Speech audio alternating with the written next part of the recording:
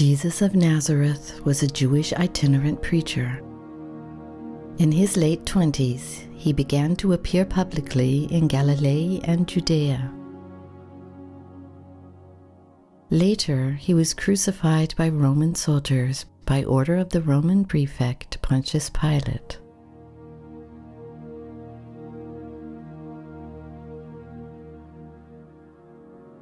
The New Testament, the Holy Scripture of the early Christians, is also the most important historical source for research on Jesus. Jesus appointed his successors, proclaimed that the kingdom of God was near, and called upon his people to repent.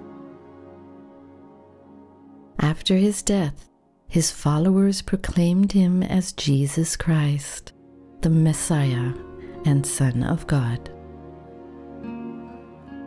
The result was a new world religion, Christianity.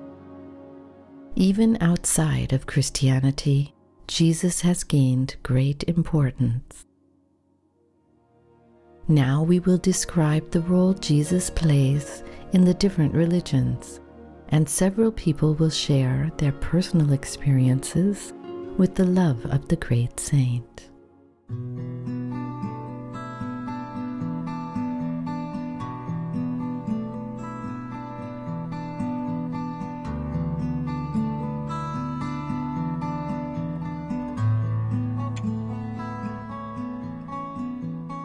Like all Jews, Jesus believed in one God. According to the Jewish faith, he is the creator of the world.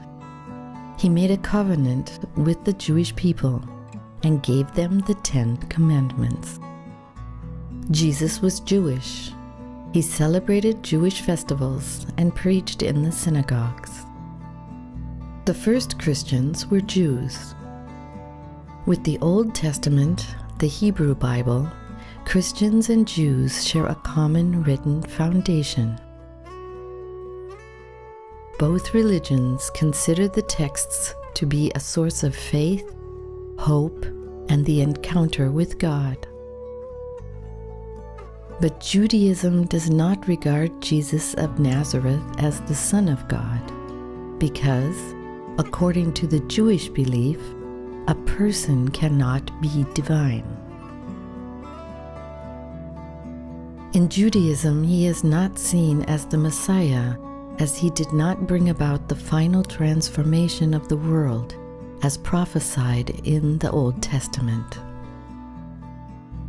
Jesus is seen by the Jews as a sage, as a prophet, or as a courageous personality who rebelled against the tyranny of Rome.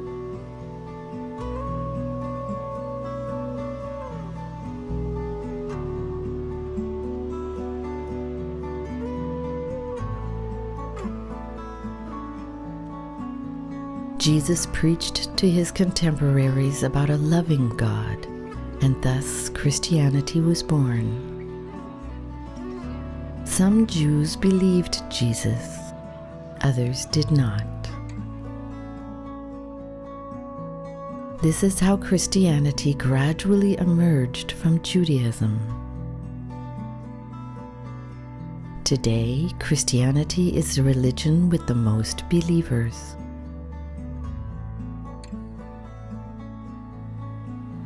Christians believe that God loves the world and its people, and that he has shown himself to them as a human in Jesus Christ. In Christianity, the Trinity signifies the essential unity of God in 3 aspects.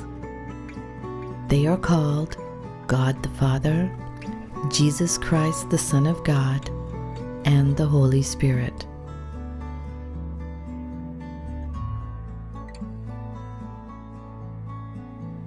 Currently, there are nearly 2.3 billion Christians worldwide.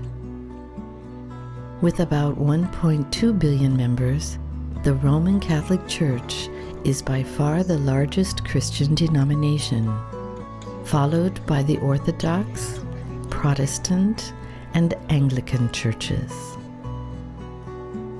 St. Peter's Basilica is the largest of the Pope's basilicas in Rome and the center of the Vatican. In the Roman Catholic Church, the Pope is the successor of St. Peter and thus the head of the Church and the Bishop of Rome. Every Wednesday, the public papal audience takes place in St. Peter's Square in the Vatican. To partake is a special event in the life of a Catholic Christian.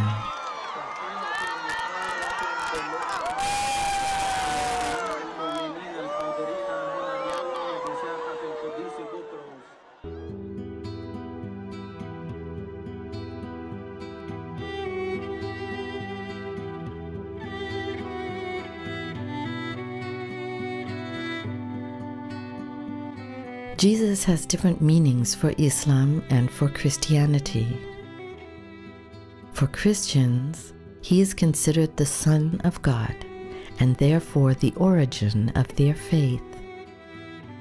For Muslims, he's one of the major prophets of the Quran, as he announced the coming of Muhammad.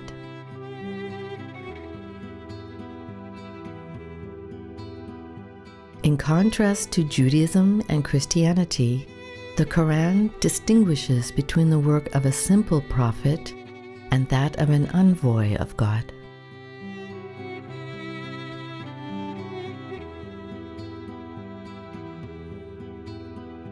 The Prophet Muhammad and Jesus did not come to change the basic tenet given by the earlier prophets, the belief in one God, but to strengthen and renew that belief.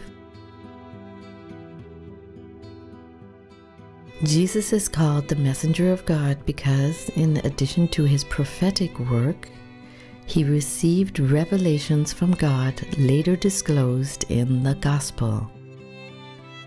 Christianity is thus a world religion recognized in Islam.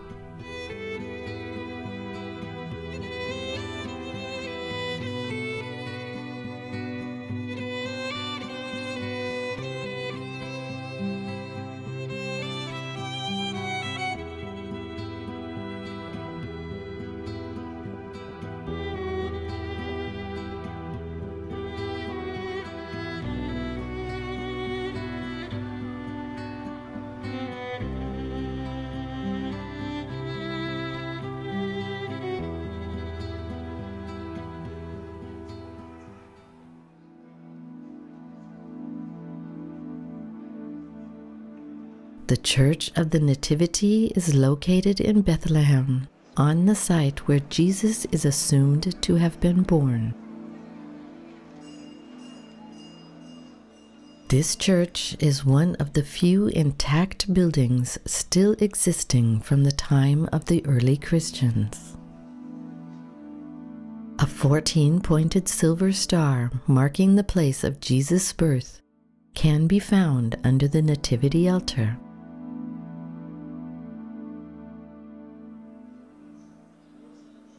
This site was honored as Jesus' place of birth as early as the 2nd century and continues to be an important place of pilgrimage for many Christians, especially Catholics.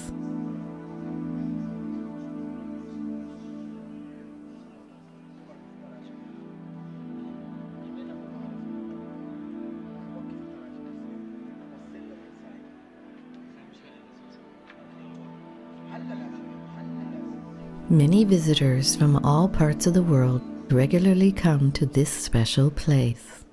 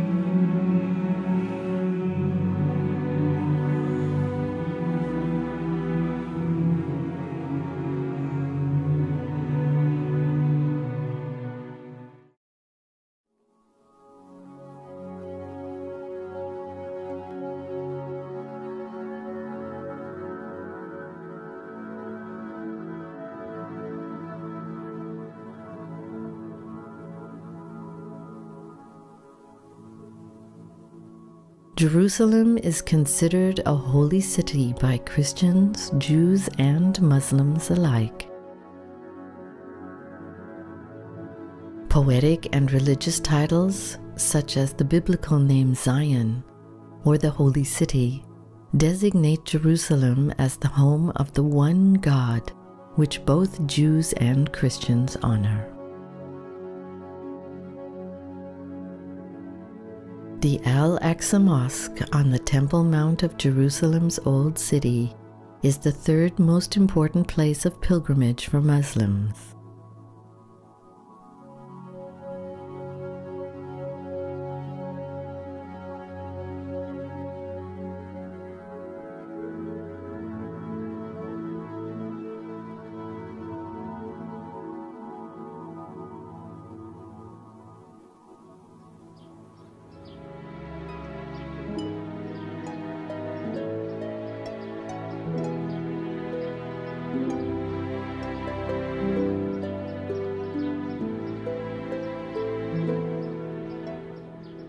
According to the Gospels of Matthew, Mark, and Luke, this is the place where Jesus prayed the night before his crucifixion, prior to being betrayed by Judas Iscariot and arrested by the emissaries of the high priest.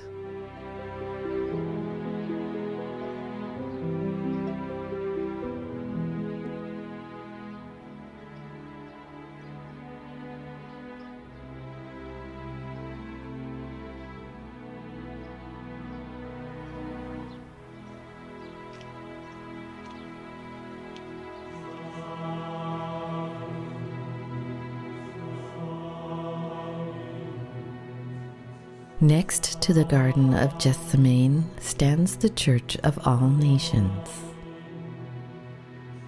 It owes its name to the fact that its construction was made possible through donations received from all parts of the world. The building is also meant as a reminder of the moment when Jesus became aware of his forthcoming suffering caused by his betrayer.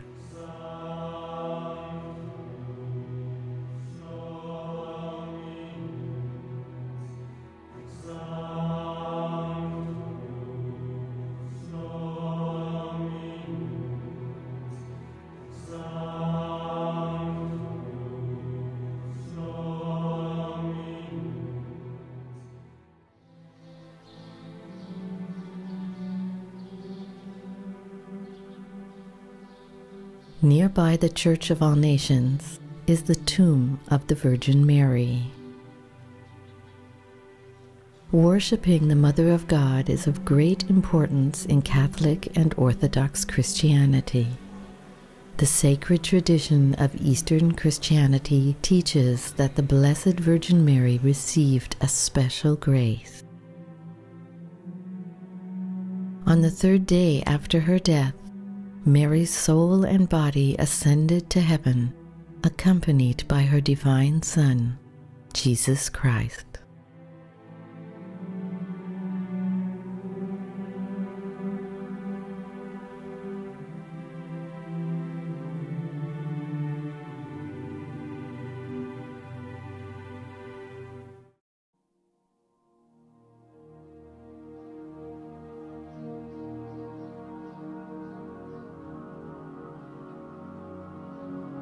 On the way to the Church of the Holy Sepulchre, we pass through the Armenian quarter of Jerusalem.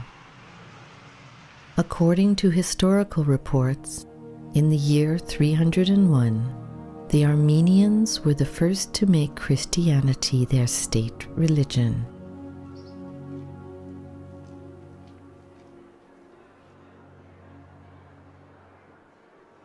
The Passion of Christ began a few hundred meters behind the Lion's Gate, just north of the Temple Mount.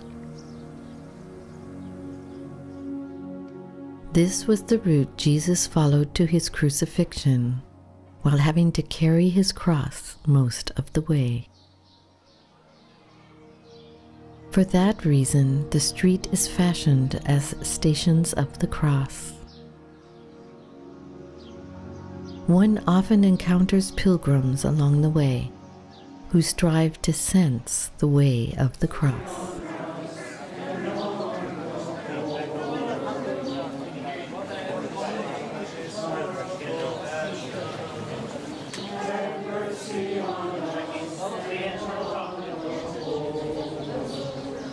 For the sake of his sorrowful passion, have mercy on us and on the whole world. The grace to follow you unceasingly without regard for human respect. We adore you, O Christ, and we bless you, because by your holy cross you redeemed the world.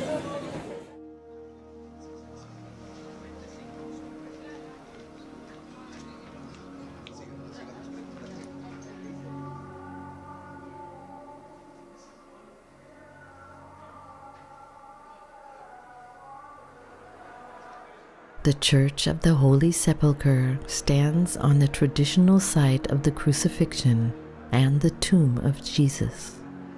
This church complex is one of the largest sanctuaries of Christianity and includes the location of the tomb and the nearby Mount Calvary. The Church of the Holy Sepulchre is the seat of the Greek Orthodox Patriarch of Jerusalem and the Catholic Archpriest of the Basilica of the Holy Sepulchre.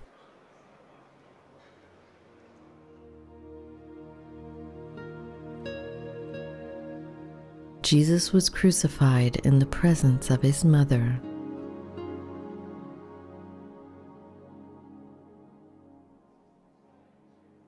The Greek Orthodox altar presides over the Calvary rock, above the site where the cross of Jesus and the crosses of the two criminals stood.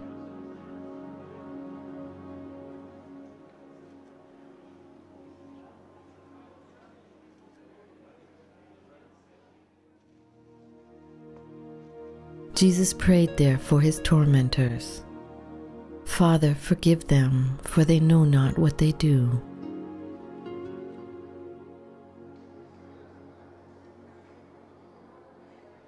The stone of the anointing upon which the body of Jesus was placed after his crucifixion is especially revered by all pilgrims.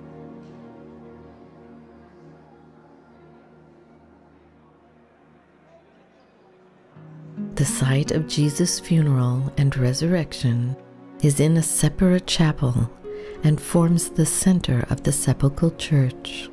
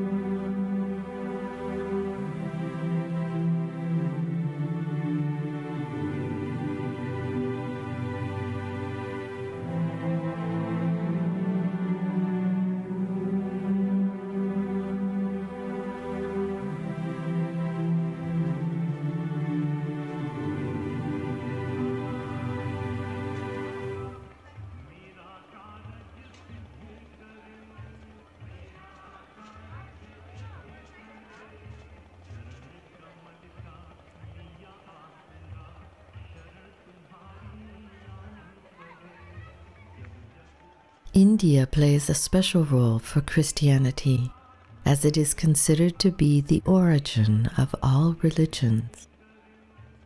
Jesus reportedly lived in India for many years before he appeared as a preacher.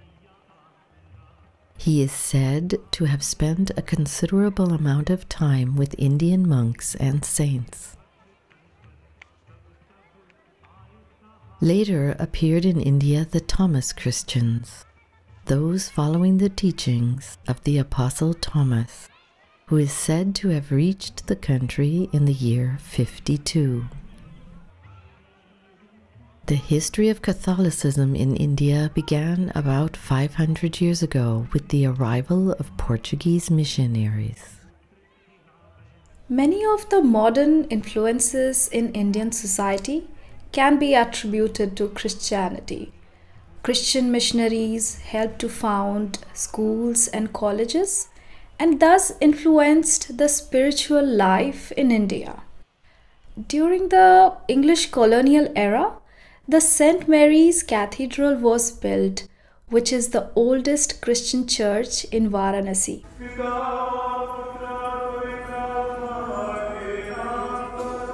Here, as everywhere else in the world, there are regular church services according to the Christian traditions.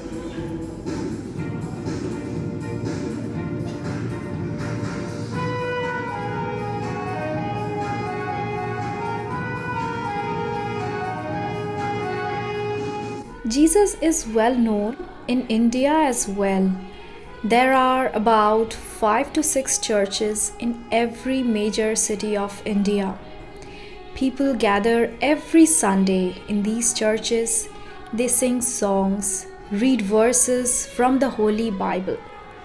Children are taught about the life of Jesus through various stories and orientation programs. India is known not only for its rich culture and food, but it is also a country where all the major religions of the world coexist together, Christianity being one of them.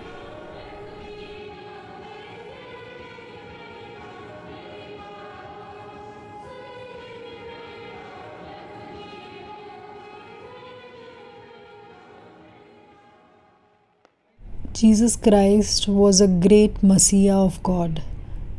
He came on earth to teach the eternal principles of truth. He was a divine incarnation on earth. He taught his followers how to pray. Jesus Christ said, "Pray to thy Father in secret, and thy Father which seeth in secret shall reward thee openly." Prayer has to be a sincere offering from the heart, and there should not be any public display of our love for God. The Lord's Prayer is my favorite, and since I studied in convent school for some time, that's where I got acquainted with it. It's a beautiful prayer. Our Father which art in heaven, hallowed be thy name. Thy kingdom come, thy will be done on earth as it is in heaven. Give us this day our daily bread. Forgive us our sins as we forgive those who sin against us. Lead us not into temptation, but deliver us from evil. For thine is the kingdom and the power and the glory. Amen.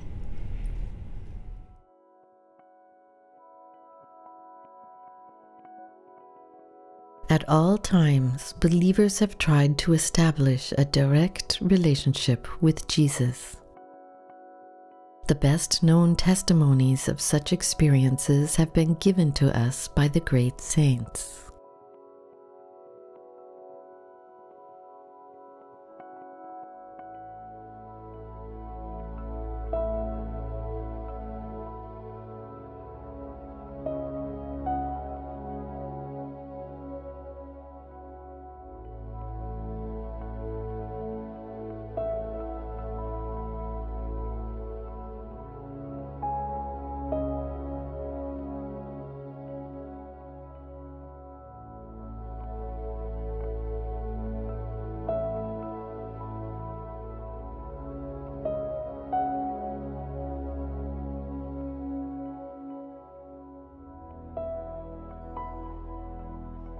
Even today, believers and spiritual seekers long for an immediate experience with Jesus and His love.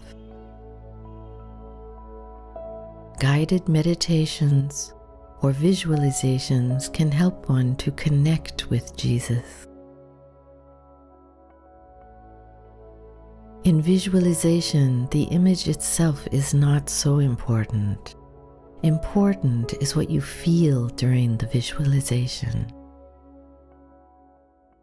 At a certain point in that guided meditation, I was standing on a path, and the voice from the tape said, "Well, now look, there is someone approaching you, and see who it is." And that moment, for me, it was not, there was a path and I was having the feeling there is someone coming, but actually it was more like someone descending from heaven. And intuitively I knew this is Jesus. And he was like an angel. It was awe-inspiring for me.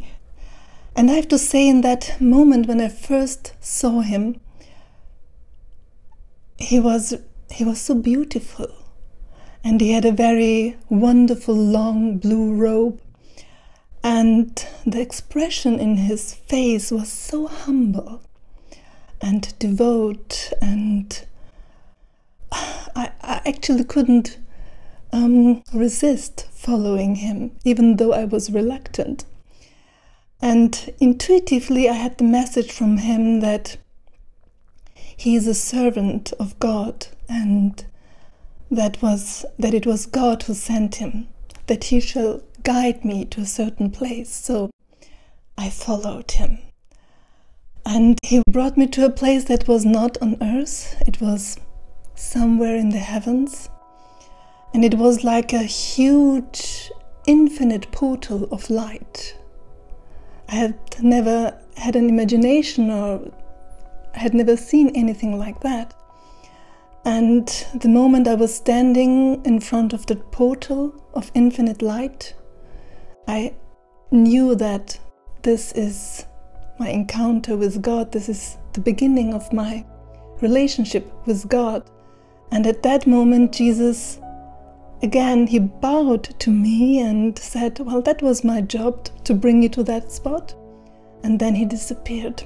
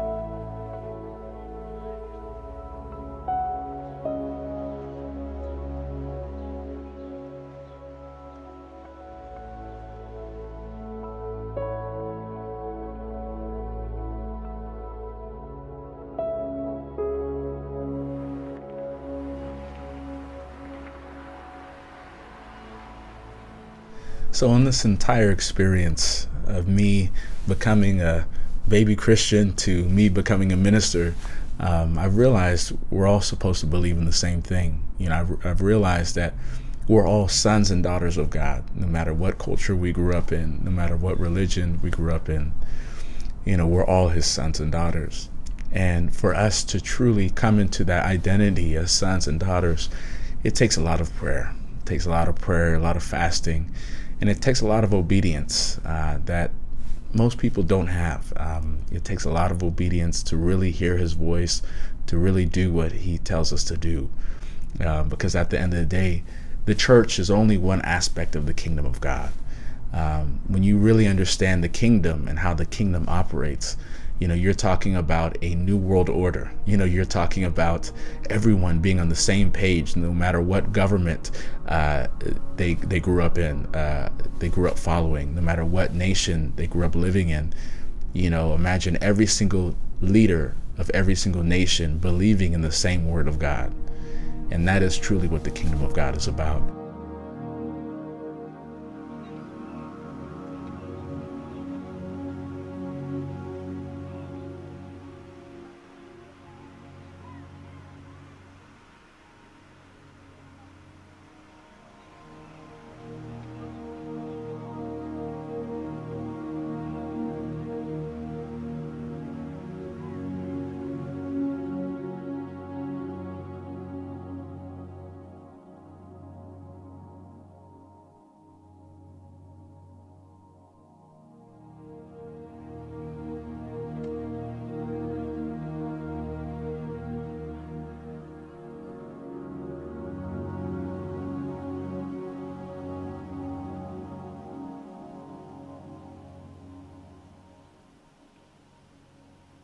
Lake Shrine in Pacific Palisades near Los Angeles is a World Peace Memorial. This site belongs to the Self-Realization Fellowship, a worldwide spiritual organization founded in 1920 by Paramahansa Yogananda. Lake Shrine is a place of contemplation, spiritual renewal, and represents the unity of all religions.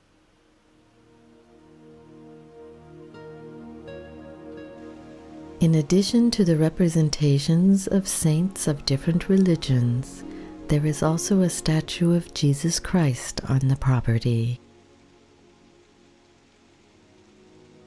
Will Jesus come again?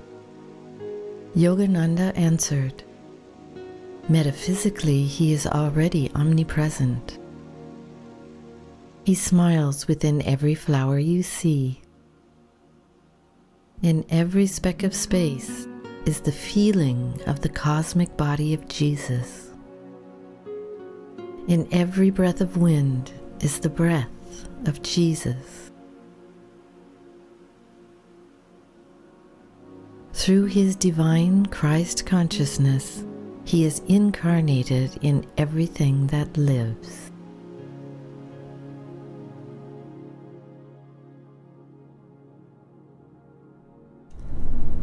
I think the most important question for us all is to ask, how can we actually become like Christ, in terms of how can we ingest his message to a point that we can fully understand it. To me, the historical figure of Christ doesn't have the same interest or the same importance than rather the consciousness that he brought, and that is maybe as modern today as it has been 2,000 years ago. To me, the most exciting development these days is that we have methods more from the East, I would call them meditative methods, where we are able to experience higher levels of consciousness and to combine those methods with the message that Christ brought and try and understand him more from the inside rather than through his words is, to me, the most important thing in religion right now. His words have been grossly misunderstood and misinterpreted over centuries, and I think the biggest question and the biggest help for humanity these days would be to understand him more from the inside. And to this end, we actually need a very personal relationship with Christ, and one that we can attain through meditating on his message and meditating on the consciousness of him that is still here today.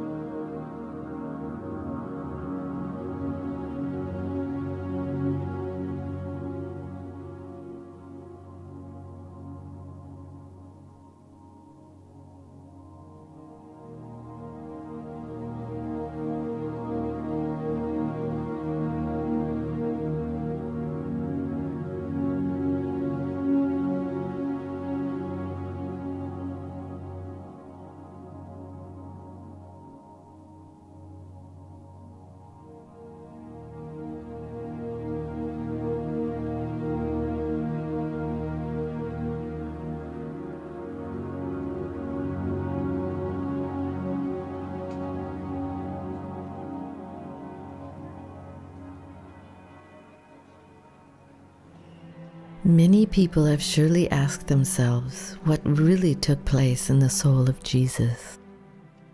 How would he have described or put into words what he experienced? Through his life and example, Jesus embodied love and forgiveness in a way that had never before been experienced. Jesus existed and consists only of love and joy. He had understanding for his tormentors. To those who plagued and tortured him out of ignorance, he gave nothing but love in return.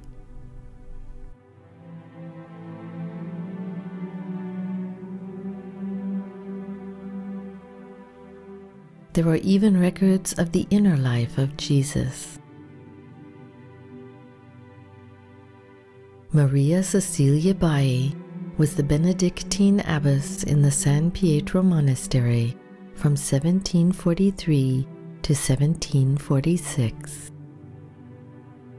She saw the life of Jesus in visions and wrote down these revelations in a book she called The Inner Life of Jesus.